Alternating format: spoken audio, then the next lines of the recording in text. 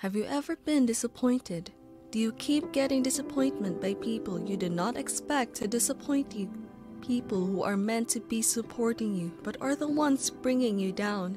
It is in the nature for a man to change, to be selfish, and put his own needs first. The reason why we get disappointed in life is because we put so much trust in men, forgetting the fact that only God can be fully trusted. He alone remains constant and will always bring His word to pass in your life. When you have gotten to that point, know that God is calling, saying, "Come to me, my child. I want to be involved in your life." For the God we serve is a God that honors His word more than His name, and with Him, there can be no disappointment. He is the only person that says a thing and it comes to pass. So get Him involved in your life, whether in good or in hard times. He will still remain with you. He's not a man that wants to leave you in time of difficulties. He really wants to hold your hand and walk with you through it all. So why not give Him the chance? Answer the call. Give Him the space. He has been waiting for you, and see that every disappointment will turn to blessing. When you have tried your way and it never works, this is another sign that God is saying you should let Him in. He wants to be involved in the process. Have you been trying to get things done in your life and it never seems to yield good results? You might be educated, gained all the experiences and qualities, but still, it is not working. Most people get to the point to eventually give up because of frustration. If only at this point you take a minute to look at God's word, which simply says, you should put trust in the Lord with all your heart. Lean not on your own understanding. In all your ways acknowledge Him, and He shall make your path straight. As simple as this verse is in the Bible, we always forget it.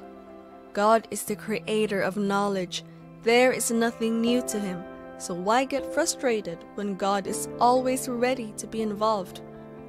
When you have tried all your ways and it's not working, when you have gone all out, know that the Master is calling. He wants to be involved. He is the one who gave you the idea.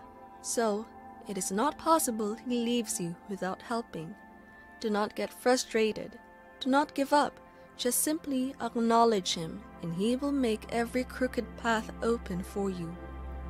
Have you given up on life? Do you feel the problems of this world are too much and want to consume you? Do you feel this life is not worth living anymore and you just want to end it? Do not worry, you are not alone. God is waiting and wants to be involved in that problem. The Word of God says, "Come unto me, all you who are weary and heavy laden, and I will give you rest." Why carry all your burden alone when there is someone who can carry every problem you face? Whenever you feel like giving up, this is the point where you should be connected with God because He wants to be involved. At this point, draw nearer to God and He will draw nearer to you. God is so mindful that He cannot leave you in that challenge. He is a present help in times of need, just like the woman with the issue of blood. She would have given up on life, but the moment she involved God by touching Him, the problem disappeared. So why not touch the Master and see things turn around for your good? When you are a believer and do not get God involved in your affairs, it is a plot by the devil to lead you into final condemnation. The moment you realize that you have started giving up, this is the point you should become closer to God than ever before, because that is just when you are at the very edge of a big breakthrough. Consider Job in the Bible. He was tested by the devil on every level, just so he could curse God, but he did not.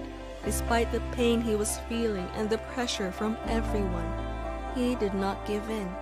He saw it as a time to be closer to God in the midst of difficulties. Get God involved. When you feel all alone, as if nobody cares about you, loves you, nobody wants to associate with you, nobody understands you, and you are just lost, It is a sign that God is waiting for you to get Him involved. We become too attached to people around us that we forget we have someone who loves us the most. Why not redirect your love and your focus to God and get Him involved? Most times, God allows us to feel alone so that He will be able to separate us from all the distractions and get to talk to us. Never feel that you are alone, because you are not. God is still in your business, but you have pushed Him aside with the distractions around you, and when the distractions leave you, you feel empty. That's the sign you need, and God is saying, I am here. I have always been. Why not get me involved? Let me show you my love and companionship. There is no greater love on earth and in heaven as compared to the love that God has shown us, but we do not see it. Talk to Jesus. Tell Him that difficult situation and see how He solves them for you. Just accept the calling. Invite Him in and see how things will turn around for you. When you feel rejected by people who are supposed to accept you, your friends and family, do not be sad, for even our Lord Jesus was rejected by the very same people who He came to die for. He was denied by the people He loves so much. Whenever you feel rejected, know that God wants you to invite Him into that situation. Who can help you better in a situation like this, if not someone who has been there? He is a friend who will stick with you to the very end, and the perfect example of the rejected stone who finally became the chief cornerstone. We can only handle rejection if we stay connected to the main source, which is God. Always remember you are loved, and God is ready to be involved in what you are going through. All He needs is your invitation, and He will come through for you.